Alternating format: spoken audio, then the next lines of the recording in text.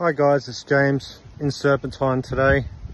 Going to be ripping out some old channels on the driveway here today and going to replace them with new concrete ones.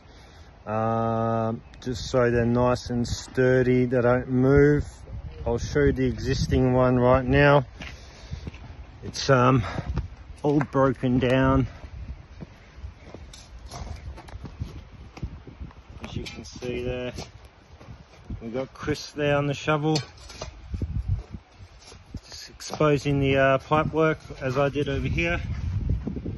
We're going to blast them clean with the jetter, and then we're going to be installing these new concrete channels.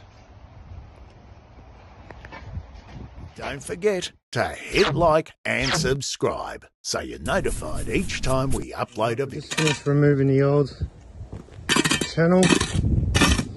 Now we're just digging it up. We need to go deep enough to put a lot of cement down, concrete, to hold these new channels in place. There's Chris, our new apprentice. Hey, you alright? These are the old channels we just ripped out, full of tree roots. It's all buckled up, you can see the shape of it there. So hopefully these new concrete ones will do very well. And there's an example of a blocked stormwater drain. So we're just going to run the jetter through very soon.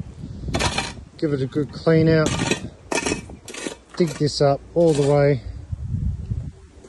Mix mud and install those new grates. So we've got Chris here flushing the line out, the jetter. You can see all the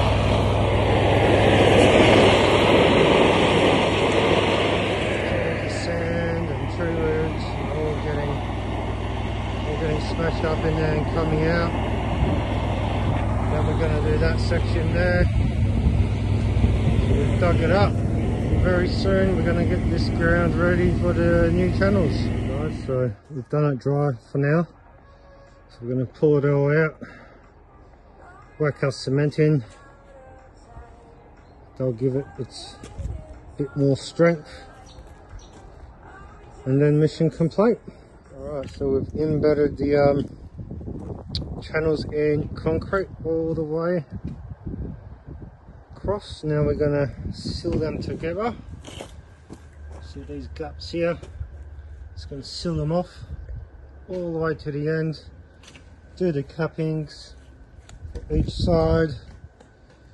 Then tidy up and put some pavers back, whichever we can fit in for the moment.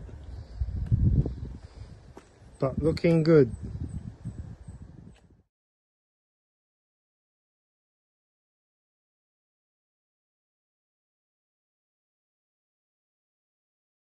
Don't forget to hit like and subscribe so you're notified each time we upload a video.